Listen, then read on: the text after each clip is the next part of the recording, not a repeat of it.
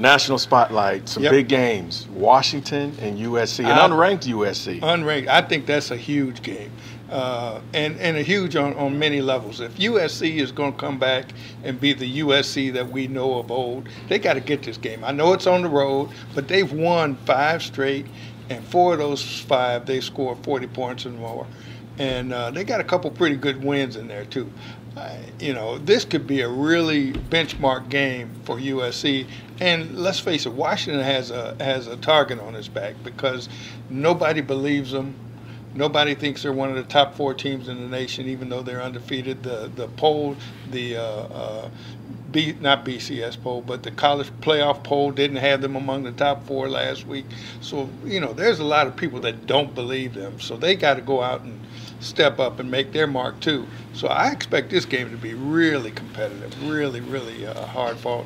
And the winner's going to come out of this feeling pretty good. Then you got Baylor and Oklahoma. Yes, another Texas Oklahoma showdown. You know, it's at Baylor, I believe. Yes. You know, I still like Oklahoma. Baylor's got so much stuff going on around the program.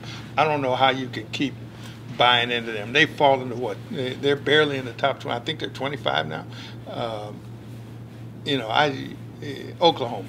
Now, actually, the game's at Oklahoma, but I don't think it matters. No. I think Oklahoma is gonna beat Baylor, Yeah. regardless of where the game's being played. Yeah. So, what other games can we look at? I think another one to kind of keep an eye on maybe is West Virginia and Texas. A little bit like USC and Washington. West Virginia is number 11. Texas is unranked, but Texas has beaten 2 ranked teams, and they've beaten them both at home, and they get West Virginia at home. That could be one to watch as well.